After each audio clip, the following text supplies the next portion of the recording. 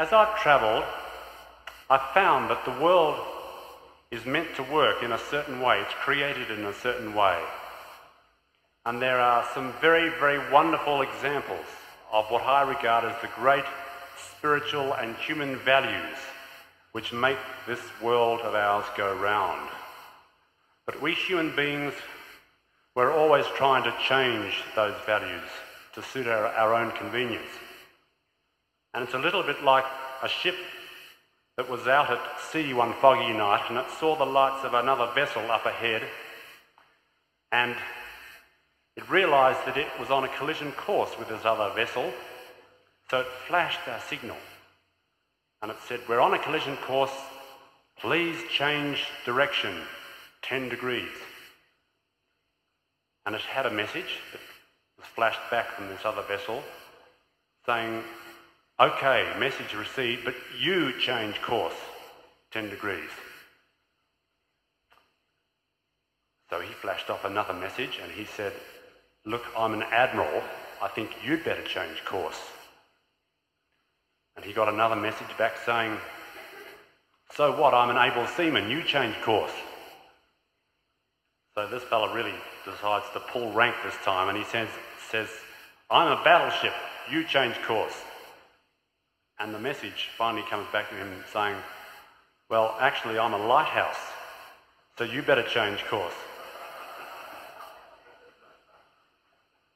And there are some things in this life which are not meant to change, not meant to move, and lighthouses are one of them. And that lighthouse is symbolised for me as an Australian by that huge rock at the heart of Australia. It is known as Ayers Rock. It's now called Uluru. It's been handed back to the Aboriginal people. And it's been there for thousands of years. And you and I, we will come and we will go, and our future generations, but that rock will still be there. And those great values for me are symbolised by that rock at the heart of this land.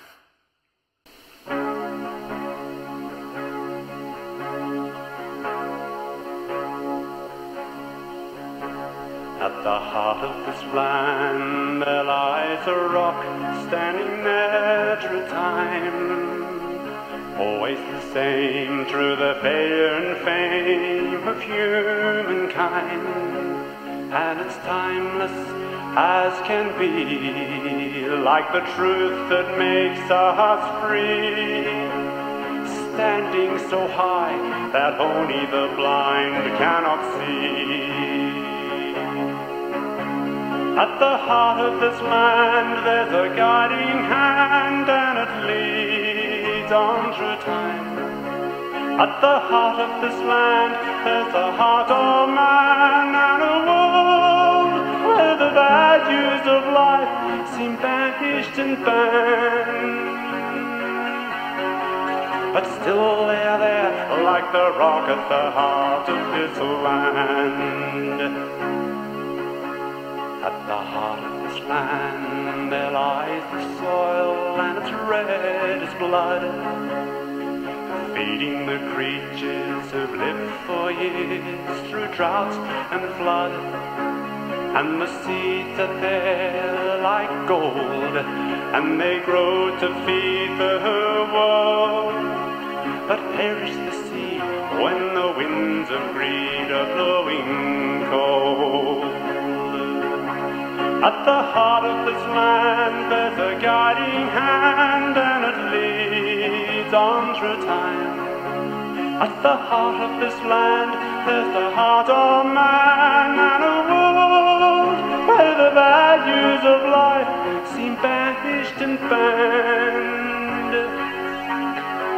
But still they're there like the rock at the heart of this land.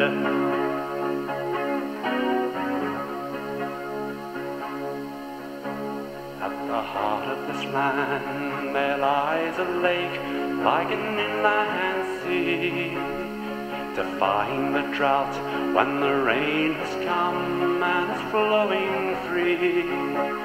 And when water can't be found. It's still there beneath the ground, quenching the dry and despairing hearts at a bound.